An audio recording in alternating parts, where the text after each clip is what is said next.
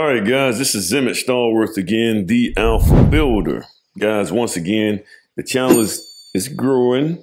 So in order for you guys to help it grow, I want you guys to hit that, do some thumbs up, hit the bell button so that it'll constantly remind you when I do a new video. But guys, what I want to talk about today is the builder's lifeline. And the builder's lifeline is your credit. As a builder, guys, I don't care how you do it. Whether you're doing custom builds, whether you're doing spec builds, especially if you're doing spec builds. If you spec building, you got to have credit. You got to have credit with somebody, guys. You cannot let your credit fall apart. If you mess around and you lose your credit worthiness, you're out the game. You're out the game. Banks are not going to they're not going to extend you loans. Subcontractors and definitely local subcontractors. If you guys have local building supply companies and concrete companies and stuff like that, if you even pay them slow, you can pay them off. Like the local companies and even the bigger companies are following the same path. If you pay them slow, once you get finished paying them, you're not going to have any more credit with them. They're not going to want to. You can get it cash on delivery, which that's no credit. That's not going to help you, because here's the reason that you need credit.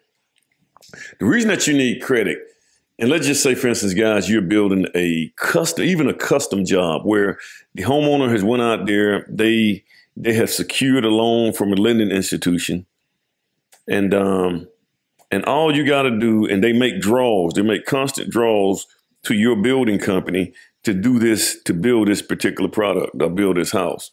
Well, the bank is going to send an inspector out there, and the inspector is not going to do anything. He's not going to give you any credit, or he's not going to do anything, or the bank is not going to release anything until that product is done. So if it's time to do the footings, or just even getting a building permit, guys, if you go get a house, and I'm just here in Alabama, so if you go get a permit, on average, your permit is going to be $4,000 to $5,000. So you got to have at least that just to get the permit. Now when the inspector for the bank come out here, he ain't looking at no permit. He's looking at the footings or the excavation or the clearing of the lot. You got to have money, or you have to have credit extended to you some kind of way to be able to do that, do those things in order for you to even get your draws from the bank. So like concrete, the inspector comes out there and he sees concrete, he sees the footing not there. He'll write off, you got X percentage of the footing done. And then what they'll do is they'll send that to the bank, and the bank will release the percentage for that footing. That's a percentage of the house, maybe like 1% or 2% or whatever it is. And they'll release that to you. And then you can get that money. But you got to have the money to get that concrete out there. Those concrete trucks are not going to move if they don't think you're going to be able to pay them, or if you don't have credit with them. Or you can do a credit, well, you still got to have a credit card. Even if you did a credit card, now if you did a COD and you don't have an account established with those concrete guys, what's going to happen is they're going to put you on a COD account, which means that your concrete is going to cost almost $50 to $60 more than if you had a business account with them. See, that bumps you up. So if you don't have credit, you got to pay more. So guys, your credit is critical. You got to have credit throughout the entire process. I mean, you have to have credit, like say, for instance, on your cabinets. Well, that's probably not a good one, because typically on cabinets, you got to pay half down on cabinets. But here's the thing. If you got to go get windows, you got to get windows, guys. The first thing you need to order when you start digging footings, the first thing you need to order is your windows. Well, you gotta pay for them things up. They usually take partial payment up front. But you got to have that money. You know, window package could cost you $25,000, $30,000. You got to have that. This is how it works, guys. So, guys, don't take your credit for granted. I think, guys, in the school system, they need to. This is one of the things that they should teach in the school. I mean, there should be classes in schools, financial literacy, credit. Teach you how to pay people back, guys. The name of the game, look here, man. Now, I've been slow on paying people before. I've ran into in the 2007, man, back during that time. And even sometimes you can have a homeowner that pays slow. Well, if the homeowner pays slow, you probably going to have to pay slow. Unless you use your own money and just wait on it. Now you done locked your money up with their stuff, but you really don't want to do that. But, you know, pay these people off, man. Pay them off. Get them paid. So I just want to come on here and just, that was one of the little things that I had on my list that I needed to talk about was builders. If you're trying to be a builder, now most builders already know, most of the older builders, they already know this. But guys, if you're trying to get in this building game, I'm trying to talk to people who are trying to get into the game. Guys, if you're trying to get into this game, what you got to do is you got to make sure you get your credit right.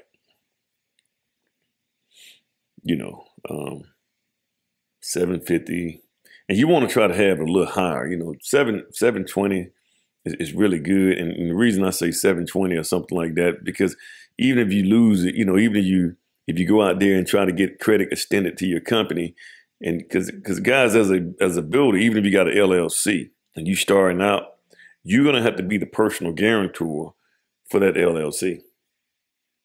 They're not gonna just, oh, you got a company, we're gonna let the endowment suffice. No.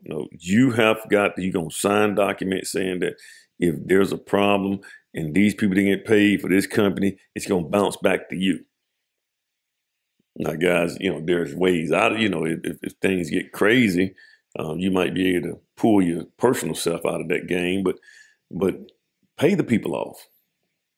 If they're right now.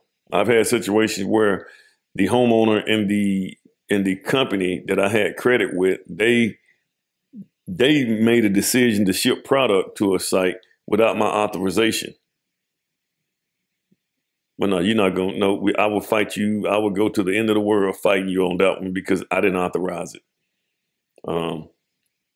But credit is one of the things, man, and not just in building construction, guys, but also in just life itself. You know, now I don't suggest people just go out here and just get credit cards and stuff and just run amok. But now I do, you know, to a degree, I do have certain credit cards that I use, and let me just tell you why I like, you know, credit cards. And here's my little credit card thing, but guys, credit cards are really good for shopping online. You know, credit cards are really good if you use them correctly. If you take advantage of the point system. So, you know, some of these, I have an American Express, guys. I've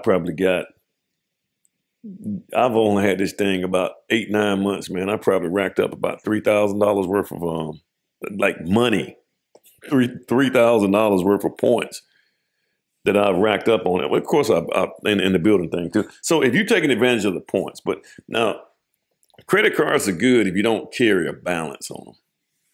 If you don't, like I have a credit card, I don't carry a balance on it. You know, when I get paid or however things work, each month we start over new. I don't carry a balance on that thing, but I use it as a convenient tool because the worst case scenario is something go down or somebody get a hold of my card and that scamming and all that kind of stuff. Well, I can get that money back. I can get that wiped off. I can get that off. They got good programs like that. They got good scam fraud programs on those credit cards.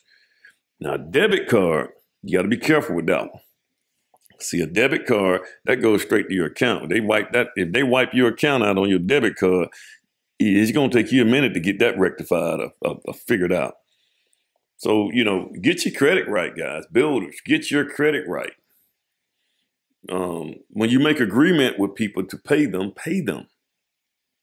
You know, And you're going to have credit, man. You can't, whether it's a credit card, whether it's banks, or whether it's just simply having credit with those vendors, you know, a 30-day window that you can have the product shipped and you can have your guys install it so that the bank guys can come around, the inspectors can come around and see what you got. And then what they can do is they can give you credit for it, and then you can pay them back within a 30-day frame or whatever time, you know, usually about net 30 days. But you're going to have credit for those contractors or subcontractors or suppliers. You're going to have credit extended to you with those guys. That's just the way it is, man. And you can't get out of that. If you're going to be a builder, you got to have it. So, you know, be careful with your credit, man. Don't go out and let your mama get a phone in your name or something like that, man, and jack your credit up. But guys, once again, man, like, share, subscribe. I just want to come on here and do this quick one right quick like, and just let you guys know. I just had that on my board to kind of discuss, make sure we talk about this right here. And guys, if you guys have any type of subject matter that you want me to go into detail on, and if I've experienced it, I talk about it. You know, it actually helps me create a content board like that I have right here. All right, like, share, subscribe, man. I appreciate you guys for stopping by. Have a good one.